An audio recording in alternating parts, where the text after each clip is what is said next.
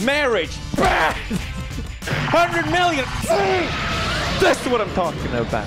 PewDiePie was already having a great month marrying his longtime girlfriend, Marcia, but it just got even better because he just became the first individual YouTube creator to surpass 100 million subscribers. What's up? It's Emile Ennis Jr. here with Clevver News, and Felix Kjellberg, better known as PewDiePie, is one of the most successful creators in YouTube history. Over the weekend, he hit the milestone of 100 million subscribers, which is nearly 9 years after he posted his very first YouTube video. I'm so happy. Everything is happening at once. Perfect timing. Good job, guys. Though his rise to fame didn't come without some serious controversy and scandal, he undeniably has one of the biggest audiences on YouTube. Shortly after PewDiePie hit the 100 million subscriber milestone, YouTube itself tweeted out a congratulations to him and shared a celebratory video of his years on the platform. They wrote, quote, "Married to Marcia Pie, revived our love of Minecraft, reached 100 million subscribers on YouTube. What a month to celebrate and congratulate PewDiePie." The video was a timeline and had clips from his first upload ever up until now and marked subscriber milestones along the way. And PewDiePie himself also tweeted about the news. He said, quote, "We did it. What an unreal achievement. 100 million. Thanks to all of you for the endless support and effort. I don't feel worthy, but I'm forever grateful." But seeing the progression of his videos and YouTube's tweet made me realize he really has directly helped shape what's happened across the entire YouTube community.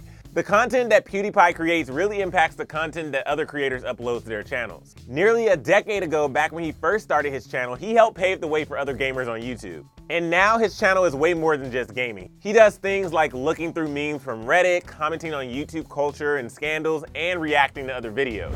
And other YouTubers took to Twitter to congratulate him on his accomplishment and thank him for paving the way.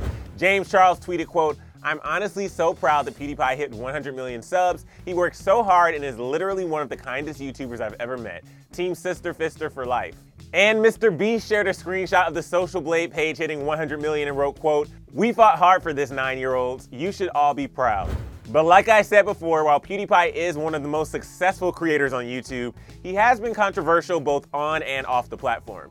He and YouTube have a complicated history, to say the least. Some of his scandals include criticism for publishing a video that featured anti-Semitic imagery, the use of racist slurs during a live stream, and making offensive comments in a diss track against T-Series, which was the first channel to ever reach 100 million subscribers. And while PewDiePie has apologized for all of his controversies, he still had to face the consequences of what he's done and said. His YouTube Red series was canceled back in 2017, and he was also removed from Google's top-tier ad program, Google Preferred. So in his recent video reflecting on the 100 million milestone, he said it's been a rocky road getting to where he is today.